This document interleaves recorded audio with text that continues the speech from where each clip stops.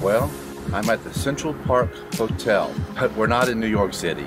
We're in Sighisoara, Romania, which is a old fortified town. It means a walled town, and one of the few that are left in Eastern Europe that are still inhabited. And I wanted to show you the town today. We're gonna look around and explore. This town was first established in the 12th century. It was first mentioned in 1191. It was settled by what they call Transylvanian Saxons. They were German people who were invited here by the King of Hungary, because this was a part of the kingdom, and they were invited here to basically settle down here to help build the city and to establish a stronghold and defense. So here's our hotel room at the Central Park Hotel. I guess I can turn the lights on, make it easier for everybody to see. Beautiful place. Look at this balcony here. It's got a great view.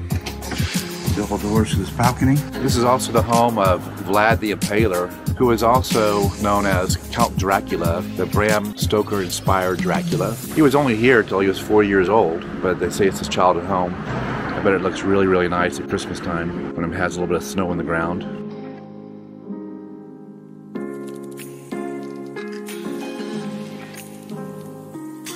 There's heaters getting ready. And then, of course, the bathroom. Nice jacuzzi tub. Here's our suite. And the hallway here at the hotel is pretty amazing. Look at the ceiling. It's a beautiful, beautiful place.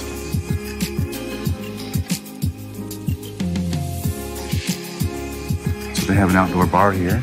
They have a restaurant inside. Very nice little seating area, but it's really nice in here. The springs, summer. Here's the lobby. So here's Central Park during the day. They have tables with chess sets on it. And there's the clock tower. So here is the clock tower. Now during the last parts of the medieval period, Sighisoara was repeatedly attacked by the Ottoman Empire. As a result, the main guilds or the occupations had to build towers. 14 towers were built, 9 towers still exist, and it's a beautiful clock tower. The actual tower itself was built in the 1300s, and the clock was installed in the 1600s. So we're gonna go look at the different towers. They have the names of the occupations on the towers, like the rope maker's tower, the tailor's tower, the furrier's tower, the butcher's tower. Like I said, 9 towers still exist, and one of those towers is still inhabited today. It's the rope maker's tower. We won't be able to go inside, but it's for the groundkeeper of the Evangelical Cemetery, so we'll get to see that. So here's Umbrella Street. Well, I think you can tell this is a Saxon type town, a German town. Even though we're in Romania, it used to be part of the Hungarian Empire. They lost that after World War I. It was given basically to Romania, but this is the kind of thing you see, the murals on the wall that we saw near Munich, out there in Bavaria. So a cafe here on the road. And here's Edith.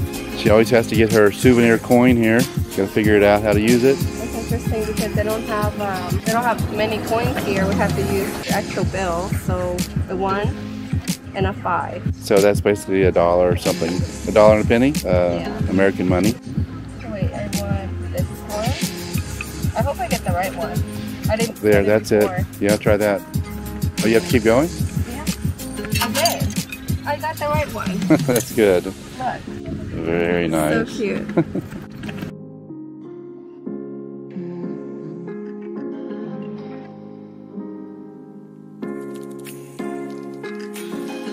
So this is called a souvenir. This is native from this area in Romania. This is a leather belt.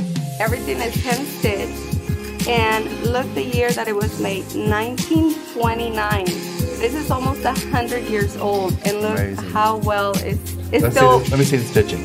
The stitching is beautiful. Everything is handmade. Oh, look at that right there. Yeah, it's beautiful. Such a nice piece. And our friend here, she was showing us, you can still see, yeah, this is a family heirloom. You can still see the threads, so you can tell that this was all hand stitched. This is beautiful, great quality, and look, this is an actual pocket. So men will wear this around their shirt. I'm assuming that this will also help for working or lifting heavy stuff. And look how small it is, like the waist. And they put here, it goes in the kitchen. Wow. The pot, the plate, yes, the dishes, yes. Oh my God. All the ceramic is local made. The artwork. It's on Turnului here. Yeah. This was placed in the kitchen, and they will hang their pots, their pans here. But look, it's all hand painted. It is. Yes. And we also learned about this brush, which you know, like these nails. are like steel. Yeah, steel brush, and this was used to brush the wool. Then they will dry the sheep. it. Yes, the sheep. They will take the wool, dry it, and then you know from there, once it was washed and dried, they will make the threads to make their clothing. Yeah. Very impressive. Very amazing. It's amazing. I love it.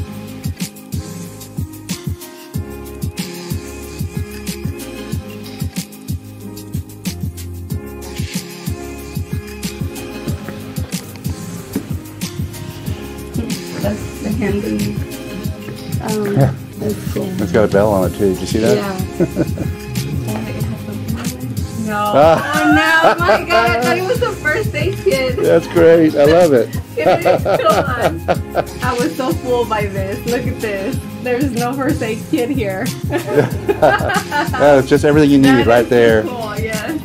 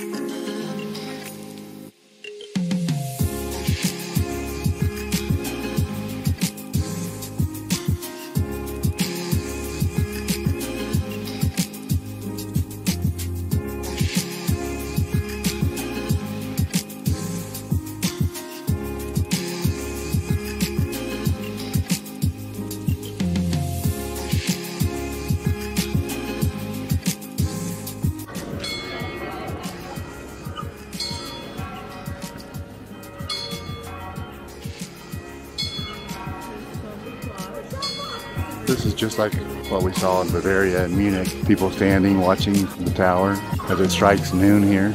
So here's the clock tower. And I wanted to show you all. Look how German it is. This is so German to have something like this. Oh, they are holding the scale of justice. Edith has good eyes. There's the iron sculpture of the dragon for the Order of Dragons, which was Vlad the Impaler's dad's order and his order. Here's where he grew up here, well, until he was 4. Of course, he was really well known for being very cruel and not very nice. So here is the Citadel Square, where they have a lot of public activities, markets, fairs, and they also had public executions here, as well as witch trials. Pretty buildings are all unique, all the colors. They're so gorgeous. Also here at Citadel Square, you can see this house right here. It's very famous, built in the 1700s, but it's known as the Stag House. I think you can pretty much see why. You can see the antlers coming out of the corner of this building. Very unique. You've got the little mural painted. Now behind it is the church on the hill. We're going to go up there a little bit later. It's supposed to have fantastic views. It's also one of the few churches in Romania that has a crypt underneath it. It's a Gothic church, actually.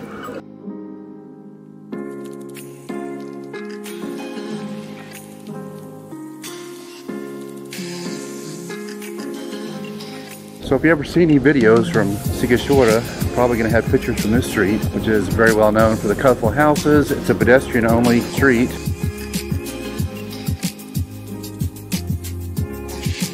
So this is the Tailors Tower here. It's actually blown up partially with gunpowder at some point, by accident.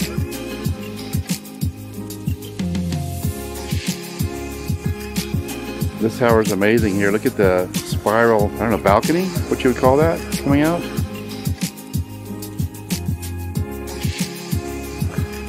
These cobblestones remind me of Mexico, San Miguel de Allende. One of the churches, and this tower I'm about to show you, they do have a park right here. It's very interesting. They're getting set up for Christmas right now. I see some Christmas lights going up. But this is probably the Shoemaker's Tower, or Boots in particular. Here's one of the churches, established in 1896. It's actually a Roman Catholic church, which you don't see a lot of those here in Romania. They have Romanian Orthodox churches.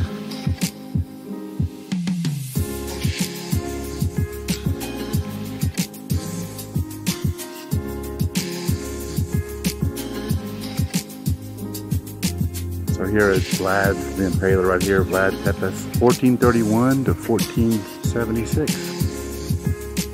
Here's the clock tower. Vlad's childhood home. Look how pretty the street is back here. We'll be heading up that way to the church on the hill. Here is the Mystical Transylvania Museum. You hear a truck, they're putting up the lights, Christmas lights.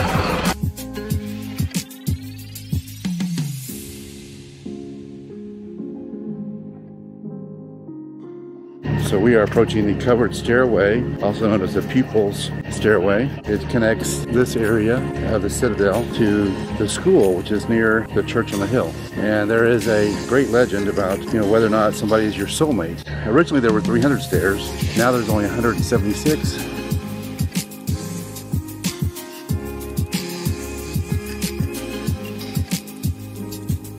So there's a myth about this, or legend about the covered stairway, that back in the day when they had 300 steps, that the couple, to find out if they're really soulmates, would walk up here and the man would kiss his girlfriend for every step, counting to 300. Every time he had to mention her name as well. And if they could do that and get everything correct, it would be considered soulmates for life. I thought that was pretty cool. I can't imagine getting Edith's name wrong or kissing her wrong. I don't know. I'd imagine almost everybody became soulmates. But you haven't kissed me once so far. I need to start. You already missed it. Yeah, okay, well, let's start over again. And we only have 176 steps, so I'm already out of breath. All right. All right, the first one. You already missed Edith. like 30, okay? Well, that's going to have to do. That's for young people. Hungarian goulash with dumplings, pizza, salad, Yummy. pickles. Pretty restaurant. Very nice out here. Here's the church on the hill. And it's pretty much on the hill. I passed by the schools. The buildings for the schools were built in 1619. Can you imagine going to school in an old town like this? Fortified old town, so cool.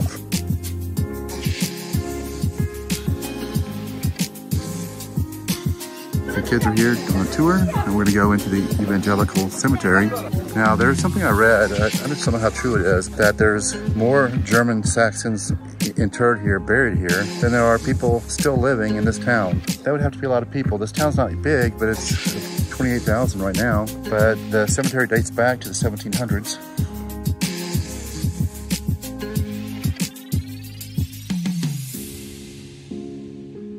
And there in the background is a tower for the rope makers, where somebody still lives there. He's the caretaker for the Evangelical Cemetery I told you about earlier.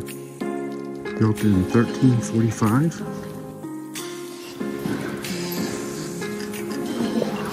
Oh, that's gorgeous. Here's an altar for St. Nicholas. He was the original saint the church was dedicated to. At that time, it was a Roman Catholic church. You can see the altar up here. Right now, it's a Lutheran church or Protestant church. And here's the altar to actually Jesus' grandmother, who they say is named Anne. Beautiful. And here's the place where they keep the sacraments. It's hard to see this close up, but it's over 500 years old.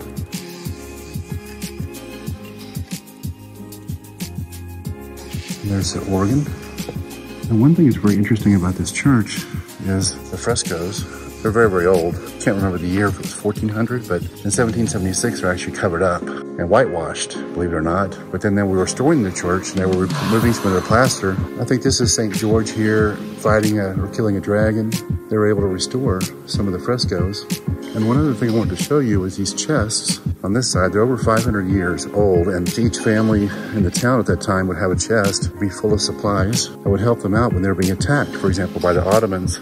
Besides being fortified walls, the families would come to the church to basically hide out. Well, here are the chests, several of them right here. The history, here's a big bell. And it's also one of the few churches in Eastern Europe that has a crypt underneath it. It's got a small chapel below. We're gonna go look at it. And it's also got tombs on each side, about 30 per side. And we are gonna walk down here and look at it. So we're actually in the chapel area. It's very small, very dark, as you can tell.